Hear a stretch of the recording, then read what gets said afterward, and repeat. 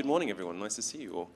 So I've given this talk before, and I apologize to you that have seen it before, but there is a twist at the end, so do listen, okay? So, oh, is my slides not on the screen yet? There we go, fantastic.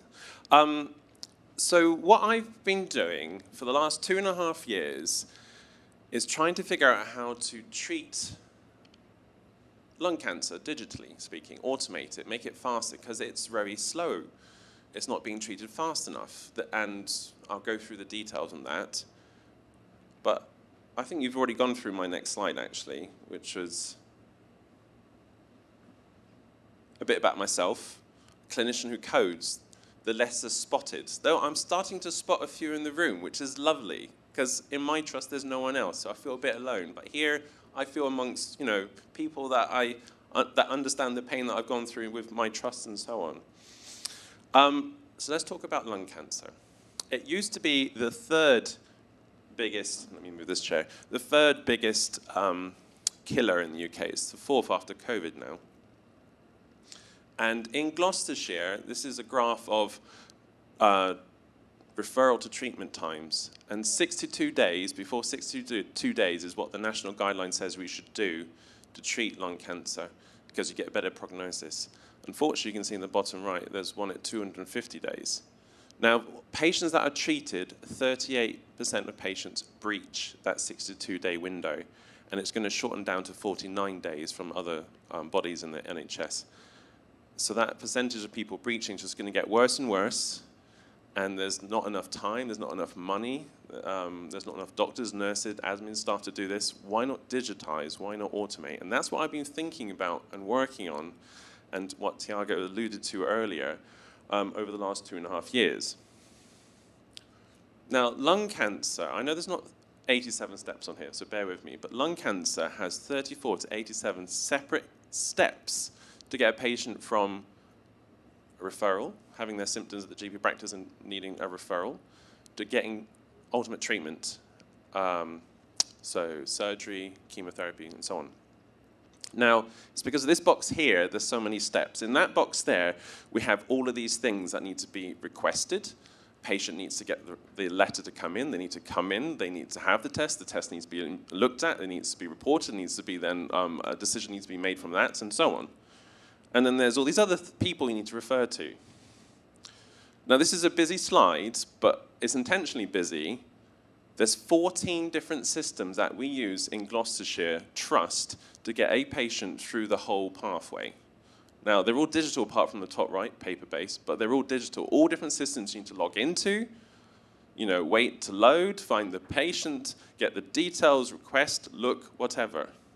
15 different staff members to liaise with, and the patient. You don't have to read all these things. These are things that we thought about. This is just a handful of the things we thought about. It's a huge bag of things that we could automate, digitize, to speed up the pathway. So we built an app. Thank you, Sarah. I was about to clap, I can see.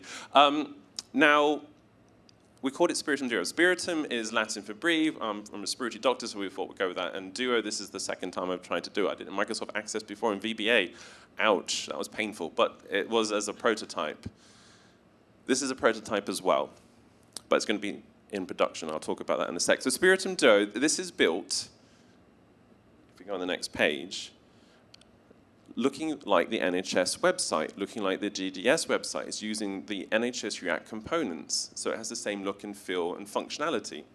And this is the home page, and it shows you the things you need to look at. This Catherine Jones needs the CT PET, CT looked at, and so on. And you can quickly see what's going on there. And this next page, this is the one-on-one page. Seems familiar? And then this is one of the modal pop-outs that is looking at, well, showing you, instead of those 14 different systems, having everything in one place, showing you all the results in one place, letting you make all the requests, this is just scrolling down the page, in one place. Click submit, send it off, it sends off the requests and so on to the back end in the trust and makes it all happen. Why not have WhatsApp built into one app? The way we do it at the moment is a respiratory doctor will email a radiologist to say, look at this scan. A few days later, he looks at the email, replies back saying, which scan? And then you can imagine these things happen, and then these emails get deleted, and you can't remember what correspondence that's been had. For audit purposes, it's in the right place, secured, encrypted, all in one place. And why not have it so it actually connects to your phone? Bring your own device. And let's say the PET CT is back, so this is a scan looking for active nodes in your body. You can get notes in the middle of the ward round if you're happy to receive it and go, yes, let's go to the next thing. Let's organize an E-bus. That's a camera test into the lungs. And instead of waiting hours and days, just do it on the ward round. It's done. It's all sorted. Saving days, saving patient lives, because it's all about prognosis, about getting to the A to B faster. And why not let the patient know that this thing's been organized? Send them a text message with a video saying, here's the hospital, here's the reception, here's the front door to the scan you're going to have, and here's the scan. Virtual walkthrough, take away some of the angst, let them not get lost in the corridors, which they do all the time. And this is a graphical representation of the pathway. What this really is trying to show in a graphical version, this is all fake patient data, by the way, that this is how far the patient is along. 62 days is where we need to get beforehand. We don't want to breach that. Now, of course, there's all fake patient data all added at the same time, so the bar's at the same point. But you can see who's approaching 62 days, who needs more input to try and get them treated. MDT, so multidisciplinary team meetings. It's built into this prototype. Further ideas, which we haven't built in the prototype yet, but just putting notes in there. Actually, that's quite a big thing. We haven't really got anything in Gloucestershire where we can put electronic notes. Graphs and statistics, audits, and further research as well. Speed runs, this is a fantastic idea that I've been talking about with Tiago. Why not use gamification to try and get you through this pathway? I mean, speed runs is about getting Mario from the beginning of the game to the end. Why not get the patient, the Mario, through the pathway as quickly as possible, using the same ideas that use for gamification, tool-assisted speed runs and stuff like that. I used to be a vivid gamer. If people that saw me in the arcade yesterday might say, yes, I was. Oh, Mario was there. Yeah, we had a great time. Right. Now, these are the sort of things that clinicians like to throw out there that we're aligning with national standards, and I think these ones are important. But get it right first time. Let's get it right now. Let's make this system work for everyone. It's open source, it's modular, any disease can use it, any trust can use it. We'll talk about that. So also the NOLCP, they're talking about taking the pathway from 62 to 49 days. And the NHS service manual says use open source. I love open source. And aren't we all the same? And I was alluding to this before. All pathways are the same. A patient has a symptom. They see a doctor. They get referred to someone. They have tests. They have a discussion. They get treatment. Spiritum Duo is built to be modular enough to do all that. Of course, we haven't tested it in real life yet, but we're getting there. Potential benefits. Faster pathways leading to improved patient prognosis, better patient experience via the tailor-made patient information videos, like I was talking through the virtual walkthrough. Reduce staff workload. And this is the really big problem. The lung cancer coordinators, there's 3 of them, spend 8 to 12 hours a day just chasing test results. Imagine that's just all automated and gets pinged to the clinician who asked for it that actually, here it's back, what do you want to do? I mean, that's just so much time saved, and be more patient-facing and talking to patients through the difficulties of lung cancer instead of, sorry, I'm too busy trying to find out if this scan's happened or not. So yeah, improve the patient experience, the staff experience, and aligning with the NHS national digital strategies.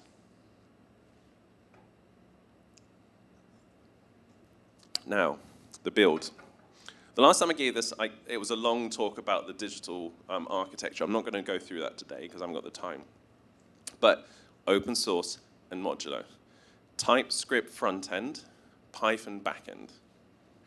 Hence, I can talk about this at a Python conference. And we use DevOps methodologies. I had 2 computer science students that Tiago helped get for me. Fantastic computer science students. I'm so sad they left me in September. Yeah, and we use agile methodologies, all part of the DevOps team. This is quite a busy slide, but this is the front end of Spiritum Duo with the TypeScript. This is the back end with all the Python in it. And this is all the data stored in the different data repositories in the trust on this lower level, apart from this one down here, which is the Spiritum Duo PostgreSQL database. So the front-end stack, let's quickly go through this so we've got some time for the questions. Single-page application like Facebook. Progressive web application, so it's downloadable, installable onto your iPhones, onto your desktops, so you don't have to go for either App Store, don't have to have different versions for different OSs. TypeScript, like I said, React, NHS React Component Library, Storybook to help with the actual React components, Redux for the state management, and Apollo GraphQL for the API between the front end and the back end. The back end, like I said, Python, and for those that you know these frameworks, Starlet, ASGI, Ariadne, GraphQL, and also the Trust Adapter, which helps. So Spiritum Duo is built to be modular and independent, decoupled from the back end, and it's the Trust Adapter that's the only thing you need to change. And I heard someone in the NHS-R conference yesterday talk about this, just changing the adapter bit for the different trusts. So that's the only thing you need to change, technically. Right, so this is the twist. So I built, well, I didn't build it, my students built it, but I worked within the team that built Spiritum Duo in Gloucestershire. That story's come to an end. There's no funding there, there's no support there, hence I'm asking the question about teeth earlier.